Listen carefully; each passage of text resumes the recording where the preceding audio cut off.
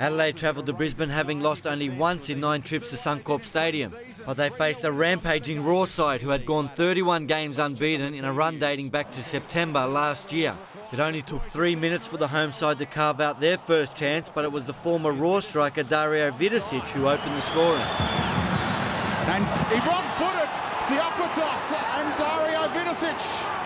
At the other end, a badly mistimed challenge from Socceroo John McCain gave Henrique the chance to level from the spot. Henrique, he goes the same way. And it wasn't long before the champions hit the lead with new recruit Berisha finishing off a fine move. Into the stride of Stefanuto and Berisha. He's got 3 in 3. The Albanian wasn't done there, adding 2 more to complete the quickest hat-trick in A-League history. On the pass from Stefanuto. Berisha again. Scintillating football from Brisbane. 3 goals in 12 minutes in that game I mentioned last year, and 3 goals in 6 minutes tonight, and they're on again here. Berisha's got a hat-trick. Well, how good are they? Adelaide were now struggling, and when Cassio brought down Henrique in the box, the Brazilian scored his second and the Raw's 5th in a scintillating first-half display. The Brazilian for his second, he goes the same way.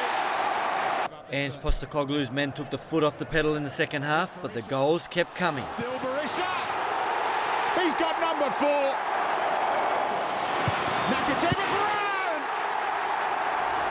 7-1 to the Raw. So Brisbane wins 7-1, making it 4 from 4 this season and move a step closer to breaking a 74-year Australian cross-code footballing record of longest unbeaten run.